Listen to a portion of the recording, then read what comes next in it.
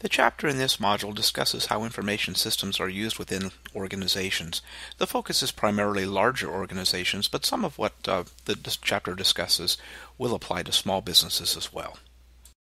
This chapter covers three main ideas: transaction processing systems, functional area information systems, and enterprise resource planning systems, and we'll discuss all three of these as we continue. A transaction is any business event that generates data that needs to be stored in a database. This might include a product being manufactured, a student enrolling in a class, a service sold, a person hired, a payroll check generated, an order for an inventory placed, and many other day-to-day activities that any business or organization will have. A transaction processing system collects, stores, monitors, and processes that data from all the organization's basic business transactions. In larger organizations, business activities will be separated into different functional areas, but even in small businesses, there are different functions that the business has to perform. Information systems that support a specific functional area are called functional area applications.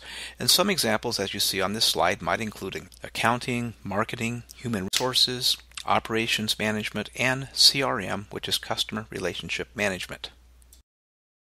Some of the specific tasks or transactions that an accounting functional application would handle might include financial planning and budgeting, managing financial transactions including ledgers, accounts receivable, accounts payable, investment management, and of course control and auditing.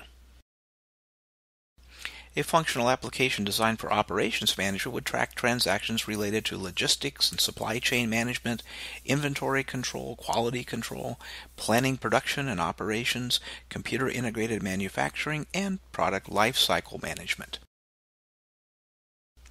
A human resources functional application might include tracking recruitment, which includes advertising, finding potential employees, evaluating them, and deciding which ones to hire.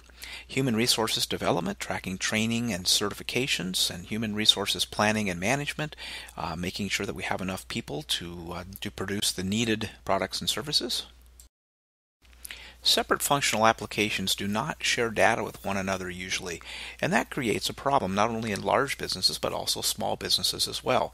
And we refer to that as information silos, when information is stored one place and it's not shared in another. And of course, the problems with this are numerous. If you have, for instance, the same type of data, customers in maybe both the accounting and the customer relationship management system, and if a customer's address changes, it might get updated one place but not another. And so again, information silos can create large problems for businesses. A solution for information silos is called Enterprise Resource Planning Systems, or ERP, and they provide a common data storage that all of the functional applications would connect to. And because of their cost and complexity, ERPs are usually for larger businesses and organizations. There's some big players in the enterprise resource planning systems market, and those include, some of the top vendors include Oracle, SAP, Microsoft, and Epicor. And again, these are very expensive and very complex systems, but as you might gather, it would save the company lots and lots of money and headaches down the road to be able to share one data source between all the functional applications.